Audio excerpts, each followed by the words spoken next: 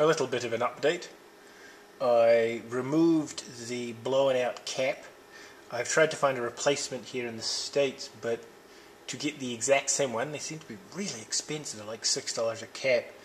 Maybe it's just where I'm looking. However, since I said last time, maybe the time before, that I'm heading down under, there is a component supplier in New Zealand called J-Car that have them for like $1 something. So that's where I'm going to pick them up. However, with them removed, all I've done is removed the filtering on the AC line and not actually affected its operation. So, turn it on. There we go. So we can list devices. Now this is devices that are in the boot strap, not actually attached to it. All this has is the dual floppy drive and the internal hard disk. And I'm not actually sure what the floppy drive comes up on here, because I know it's not an RLO1 or 02 because those are removable pack drives. TU58's tape. I don't know what this is, and I think this QHA might actually be SCSI maybe. The RX01 and RX02 are floppy drives, so it's probably one of these, and it's probably an emulated RX01 and RX02 because the real RX01 and RX02 are massive, like 19-inch wide monsters that sit in PDP11 racks. So, anyways, but if we boot. Oh! That's annoying. It just crashed. Hang on a second.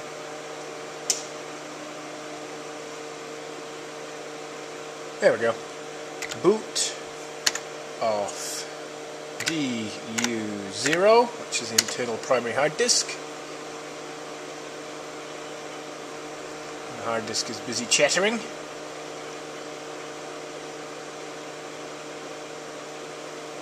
Any minute now. More chattering. RT11XM version 504.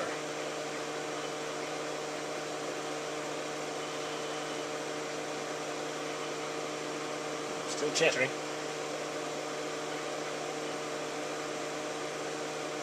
Set TT quiet. Presumably it's not telling us boot messages. Oh! RT11SJ 504.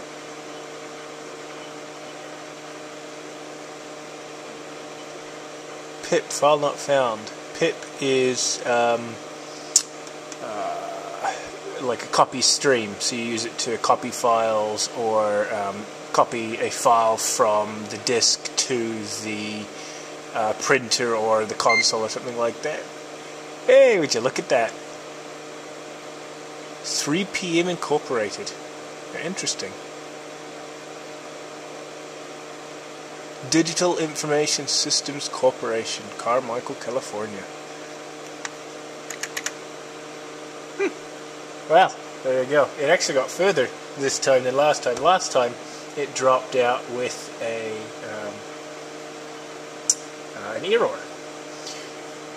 I'm presuming it probably just needs to have the boards popped out and everything sort of reseated, maybe a electrical contact spray in there just to freshen things up, since this is very exciting. Yes, Pharmaserve.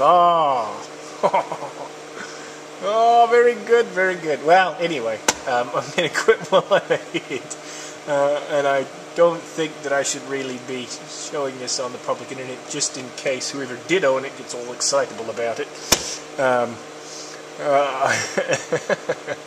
Oh dear. But I will dig into it more later. I have a week to go before I'm out of here, so I probably won't have a chance to get back into the computer shed.